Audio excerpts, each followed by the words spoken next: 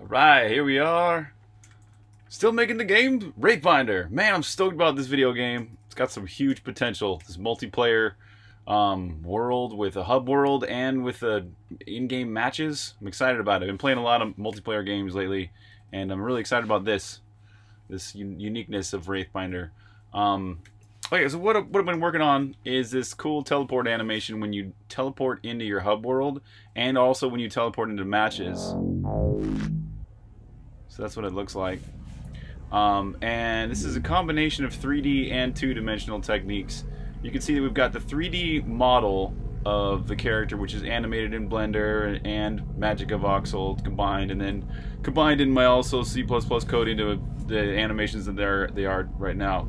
And then we've also got this two-dimensional sprite. So when it actually does this teleport animation, it renders a two-dimensional version of the three-dimensional character and uses that to do this cool effect. I'll slow down time so you can see, but the effect is like the character's got this blue copy of himself and a red copy of himself and a white copy of himself, and he goes woo, and then he does this other teleport animation.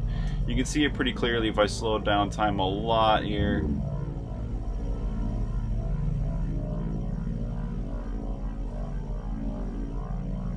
Does that animation where he gets down and kneels down, and then we've got this red blue teleport, and also some other effects like smoke and ring and stuff like that. We can see it again in slow motion. Whoa. That was crazy fast. I was trying to go back to normal time, but it went way too far. So there you go. That's what I've been working on, and oh yeah. Also, when I teleport into battle, there's some issue where it's not clearing behind the entire world, and so if I rotate the camera, it does this, and then it'll eventually crash.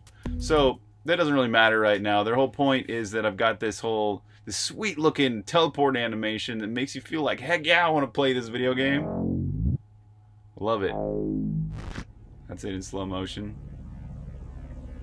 I'm thinking sometimes when you start the game, it might be just that you're standing there and he doesn't teleport in, and he just gets up from kneeling. That's what it would look like when I first started making this, and it looked pretty cool. I was like, whoa, this is sweet already. Just him kneeling down and standing back up. It's like, sweet.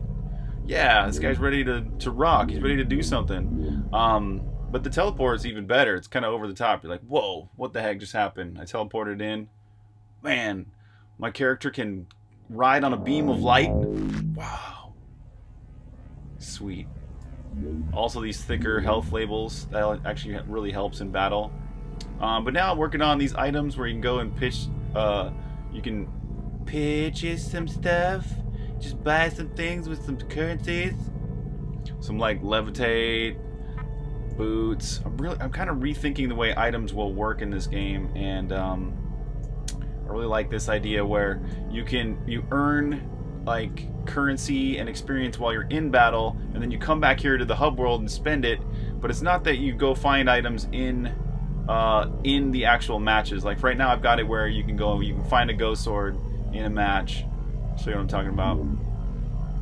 But what if you bought it in the hub world and then you came back and every single match you had from then on, you always had the boots or you always had levitate? I think that might actually be kind of more of a Songbringer-y way to go with it, and also add a really unique element to Wraithbinder, because usually you're in games like this where you're fighting against other people, or competitively or cooperatively, you're usually finding items in the match. But what if you really did, or you were able to, like, what if you were able to play like League of Legends, for example, and you always had some power up? It actually doesn't really make as much sense with League of Legends, because League of Legends is really all about competitiveness and fighting fairly and all that. Wraithbinder's really not about that. There's a lot that makes it different. So anyways, stuff to be playing around with. I'll show you some code. Working on like stuff like this where it just views the item. This is pretty simple code. It's basically just looking up well, there's now the item structure. So an item structure basically has an integer ID, a string key, a file name, a price for all the different currencies that might be a minimum quantity, maximum quantity, a color, an ability that's associated with, a button that it's associated with, like in a default button status, and then also flags, all kinds of item flags. You might have this item as a consumable item and stuff like that. And then all the functionality to make these work and load and all that. That's all in item.cpp. Basically just a structure that loads itself from data. I'll show you the data that I'm looking at. Items.text. This is a really simple example. I really haven't fleshed this out yet, but it would be something like this, right? Blink, that's the key. File names, weapon01.vox or whatever. These are all going to be different. And then prices. So this is 0 diamonds for experience to buy the blink.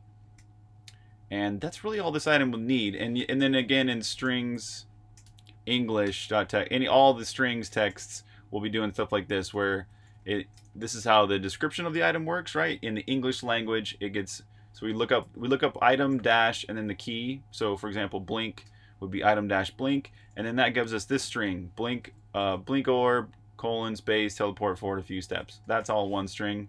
And that gets parsed by separating it out based on that colon. This is the name portion of the item, and this is the description portion of the item, and all that gets applied and rendered, created labels and sprites and planes and everything that's needed here on the hub world, just using a simple animation function. And here there's when you stand near this object, right, to buy it, it starts describing it. There will also be a what I want to see here is the camera actually this levitate in the air, this text, all that on the bottom of the screen, so you can still see the item. The camera zooms in a little bit so you can see the item even clearer, and also we'll see some currency beneath this text right here. You'll see, oh, this costs 4 diamonds and this costs 1 experience or whatever.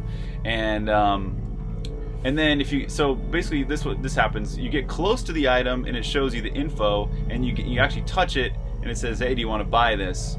And then you can actually, eventually, once I get all coded, you'll be able to actually spend your experience or your diamonds or whatever they are to buy the item, or no, don't buy the item.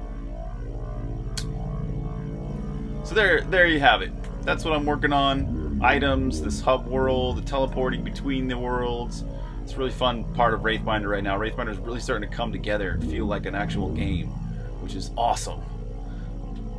So, thanks for watching this video. Catch you next time.